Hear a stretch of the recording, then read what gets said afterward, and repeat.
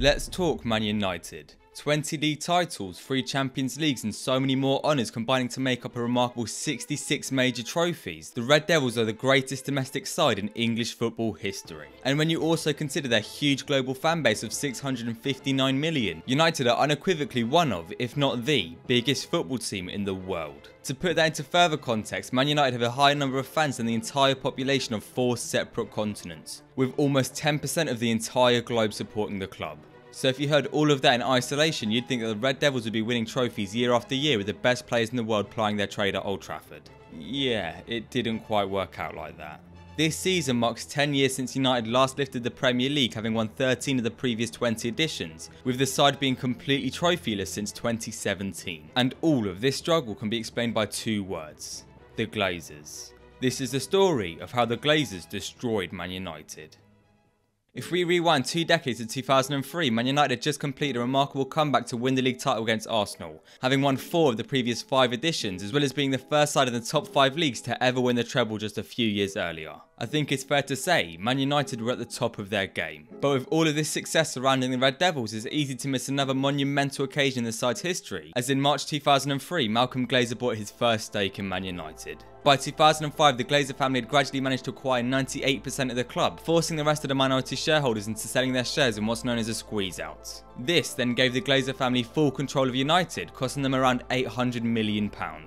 However, they hadn't spent anywhere near that amount, using what's called a leveraged buyout to acquire loans of around £500 million placed onto the club's assets, essentially putting the money they owe onto the club rather than using their own cash to purchase the side. Now, if you're a bit confused about what I just said, let me put it into very simple non-financial language, which is probably a little bit wrong from a legal point of view, but will help any neutrals understand what actually happened. Instead of paying for the club with their own money, the Glazers essentially used the trick so that Man United bought themselves, but the family was still able to gain control of the side. And it's fair to say the United fans were not the happiest. This takeover also coincided with the conclusion of United's worst season in over a decade, as well as the sudden rise of Chelsea, and so pressure was high on the Glazers from the jump. A spell of 3 league titles, another 3 domestic trophies, the Champions League and Club World Cup between 2007 and 2009 followed, but it wasn't enough to appease the fans, who were rightful in thinking that the Glazers had inherited a side with incredible infrastructure from the playing squad up to the chief executive, and hadn't actually done anything to help themselves. Then came the 2009-10 season, which saw tensions only get worse. It started with the sale of star player Cristiano Ronaldo, who was then replaced by the likes of Mambaram Diouf, Gabriel Obertan, Antonio Valencia and a 30-year-old Michael Owen, who was not only injury prone but also a Liverpool legend. Now, of course, none of this was technically down to the Glazers, but given they made a profit of nearly €80 million in the transfer window alone, you can imagine that behind the scenes they'd likely left little open for transfers. A year later, Man United had officially become the first football team to break £100 million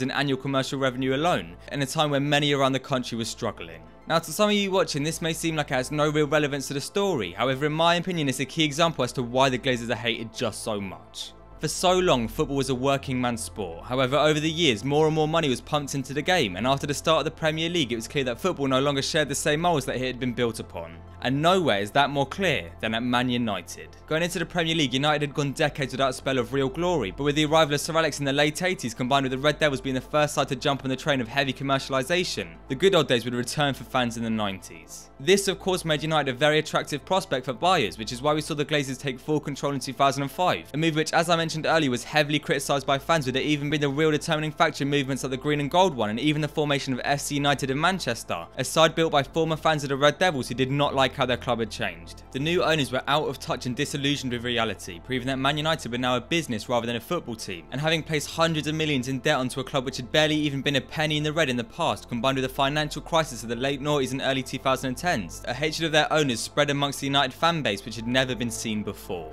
And then, things only declined between the fans and the owners when the Glazers started to sell some of the minority shares in the club onto the New York Stock Exchange. However, instead of using the money to pay off the debt or refurbish a crumbling Old Trafford, they pocketed the cash, in a time when fans of the club were struggling to even put food on the table. Within just a few years of their ownership, it was all but unanimous that if you loved United, you hated the Glazers. From ex-players wearing the green and gold scarves to fan protests, the success on the football pitch was about the only thing the Glazers could be praised about. However, then in just a couple years, everything changed. Sorry to cut in here, there's just one thing I need to ask. We get a lot of new and recurring viewers who aren't subscribed to the channel, and so it'd mean a lot of you guys could hit subscribe as it helps push our content out even further. I'll even give you a few seconds to do it now.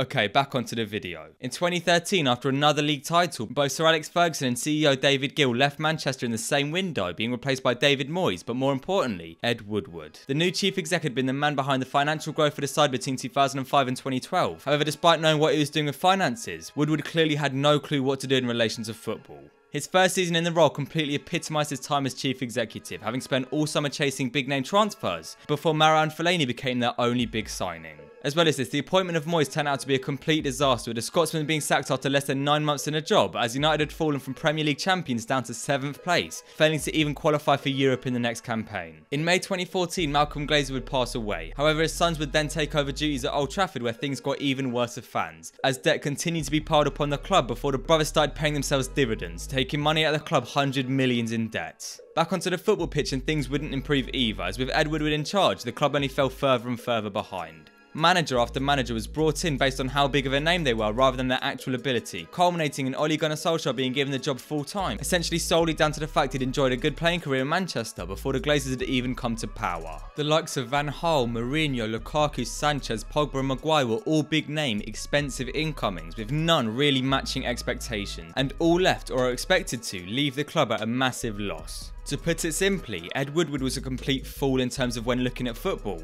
and so while their biggest rivals were building some of the greatest teams in English football history, United were left behind, perfectly summed up by a series of semi-final defeats under Ole. Funnily enough though, it's actually Ole who'd built arguably the best side in the 10 years following Ferguson leaving the club, with a second place finish in 2021 being the closest they came to a league title. A little bit misleading though, as champions Man City finished an entire 12 points ahead of them. Not only this, but Ole was finally able to break his semi-final curse before losing the Europa League final to Unai Emery's Villarreal. Going into the next transfer window, United had spent over £1 billion on signings in the previous 8 years, with the second highest net spend in the world, only just behind their City rivals who would see a much higher level of success in the same time frame. And it was this, among many other factors, but mainly the side's involvement in the European Super League, which had put enough pressure on the Glazers and Ed Woodward to force the CEO to resign come the end of the calendar year, with his last signing perfectly summarising their demise. Going into the final days of the window, Man United looked incredible and set for a real title charge, before adding club legend Cristiano Ronaldo to the mix, as fans finally started to believe. It turns out though, that may not have been the best signing. After a terrible 21-22 season and an infamous interview with Piers Morgan a few months ago, Cristiano Ronaldo left Manchester United for the second time, this time in disgrace, although not before he exposed the dark truth of just how much of a mess United were. After returning over a decade since the end of his first spell at the Red Devils, Ronaldo said that nothing had changed, with the side using outdated training equipment and a stadium quite literally falling apart, with flooding and a rat infestation showing just how bad things had gotten. Now to many, you may see a side that spent £1 billion on players and think that Man United fans are overreacting and that the Glazers are far better owners than what they want you to believe.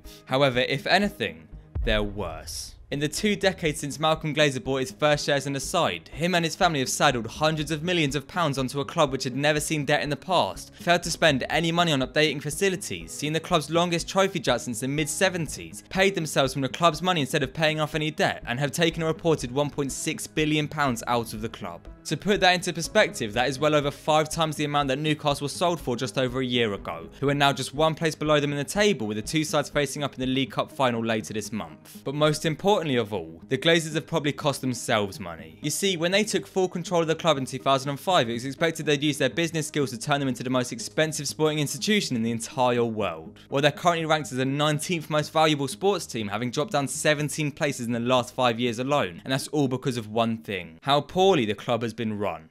See, the Glazers took over the most successful, biggest and best football side in the world during the mid-2000s, inheriting an incredible infrastructure which of course did have a few faults that they fixed. However, in doing so they created bigger, more problematic ones, which has led to their downfall. Putting businessmen in charge of football may have helped them make money on paper. However, if you read between the lines, had they continued their success or even just a fraction of it, all the way through to the present day, and we'd be looking at a side worth near £10 billion. However, instead they're being reported at less than half of that. For 18 years now, Man United have been in decline. But with rumours of a takeover on the horizon, things might just start getting better off for fans of the Red Devils. But the one thing that will forever linger in the minds of United fans is how the Glazers have destroyed Man United. Thanks for watching, I hope you enjoyed. Please like, comment and subscribe if you're new. Links to all of my socials will be in the description, so please give them a follow. But for now, enjoy your day.